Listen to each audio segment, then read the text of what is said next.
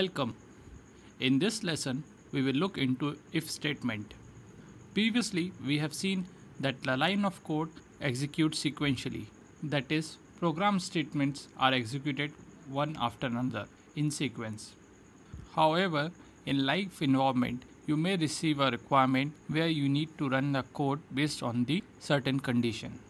An if statement is one of the statement types that can alter the order of execution in a program.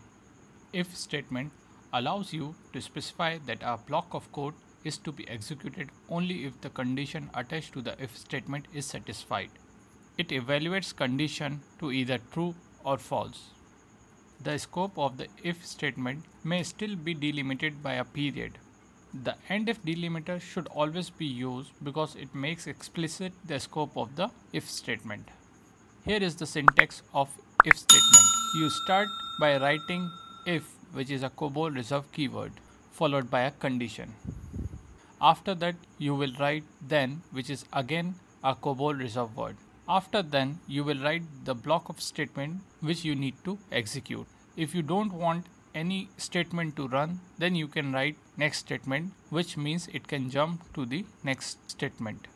If you want the block of code to execute when the condition is failed, then you can code the else part. Here else is a Cobol reserved word, and after else you can give the block of code which needs to be executed. Else is optional and you can code based on your requirement.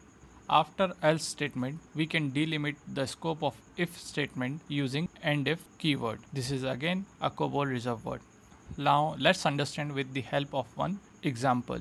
Suppose we are checking a condition user is login. If it is true, then say hi to the user.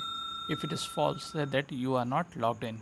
We can code this requirement in this fashion. If user logged in variable is true, then display hi username. Else display you are not logged in, and end the if statement with end if keyword. The condition after the if statement can be of any of the following type. First type is relation, second type is class, third type is sign, fourth type is complex, and fifth type is condition names. We will look into these condition types in our upcoming lessons.